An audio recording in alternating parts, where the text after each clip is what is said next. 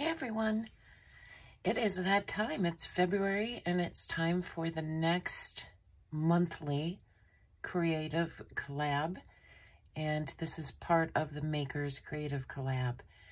This month the theme was Accordion to Me, so kind of self-explanatory there in the title. So before I get into it, just please make sure we have a lot of YouTubers that are participating in this collab, and we have some other non-YouTubers that are participating as well. So hopefully they'll share some pictures on Instagram for you to see as well.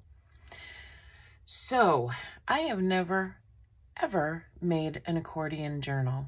And there were a lot of different ways to do it. I really wanted to do a meandering one, but I thought I'd just stick with simple this time. So what I chose to do, and hopefully you remember from one of my previous videos that I did recently, I showed a technique using double stencils and some mediums. So I had all of these, in essence, texture plates, and I thought, you know, if I cut those down to size and maybe add some more color to some of them and then bind them in a really pretty way, I could make it into my accordion collab for this month. So that's what I did. I did have to do a little bit of finessing, and one thing that I did, I had some sari silk. Now this sari silk that I had was nowhere near this color. In fact, it was a lot of pastels.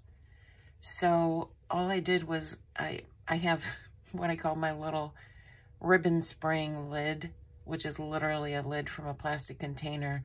And I lay my ribbons in there and use alcohol inks to get more or less the colors that I would like. So I did that, and I love the way the colors turned out. So that's what I used to bind them. So the plates themselves, what I'm calling the plates, like I said, hopefully you remember these.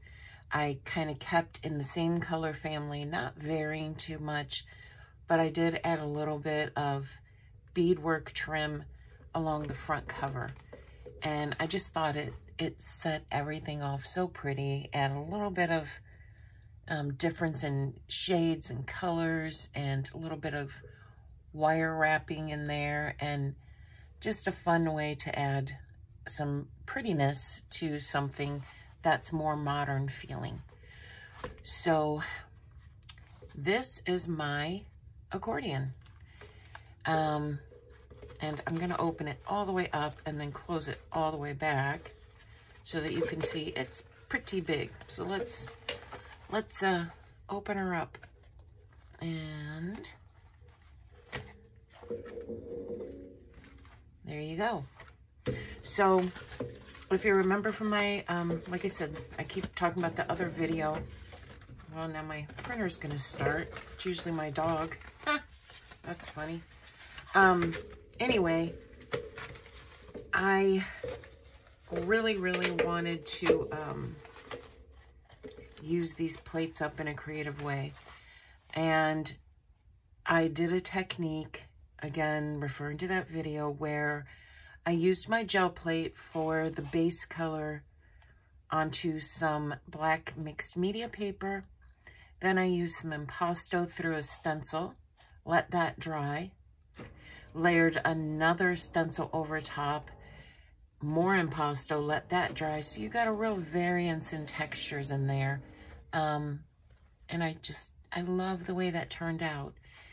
Once I did that, then I went ahead and put a thin stencil on top of my gel plate, added some colors so that I could get this gorgeous background texture. And I did that with each of these.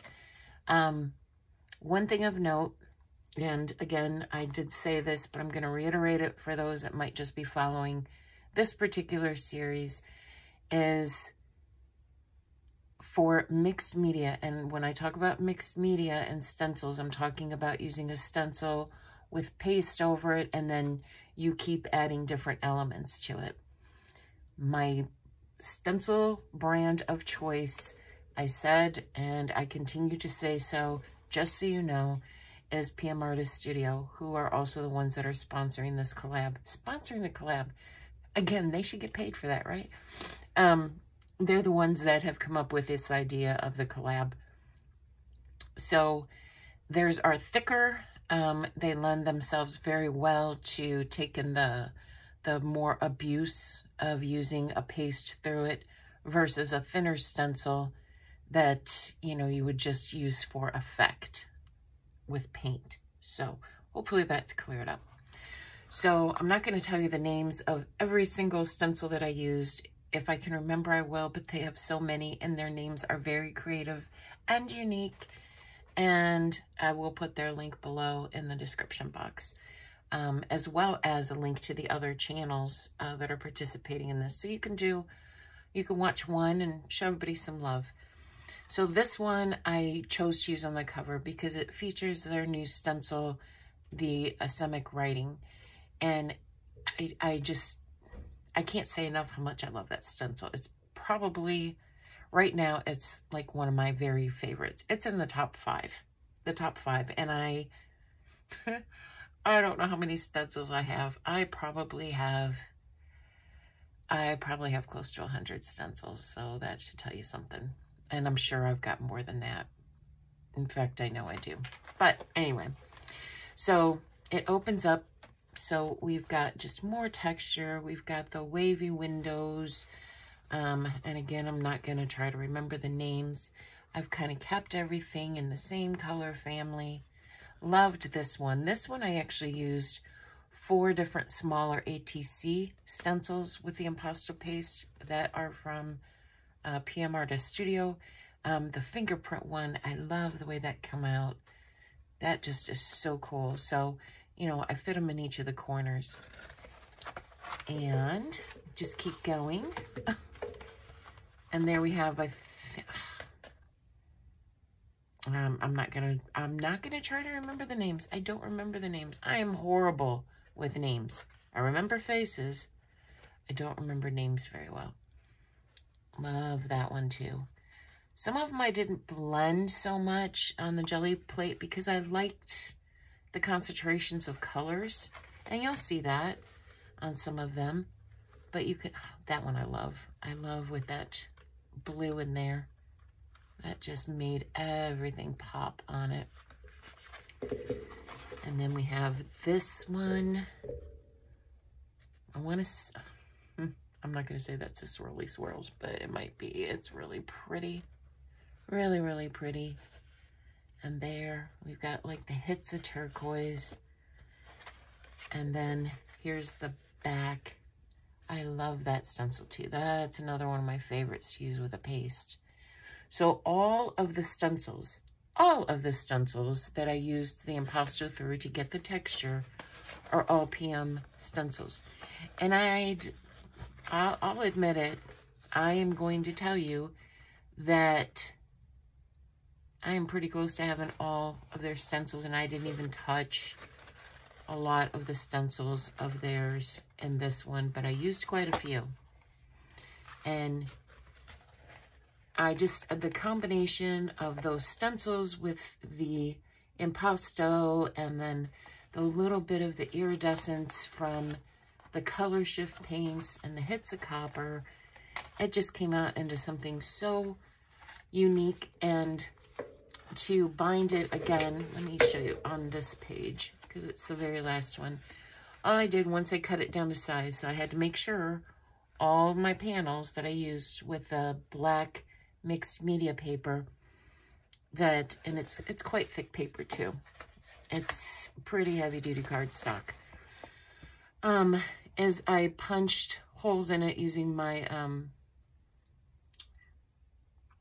crocodile, my big bite crocodile, that's what it is, and then set the eyelets in it. And I kind of played around with colors. So like the up or the bottom and the top, I used black eyelets. In the middle, I used the copper, just because I thought it, you know, played into the copper. And I edged everything. But this is something I would have never tried on my own. And trust me, I would have never tried this on my own because it was intimidating. I've seen people do accordion journals and I thought, yeah, that's really cool. I will never try that. Well, there you go. P&M, once again, took me outside of my comfort zone and made me try something that I thought I would never try.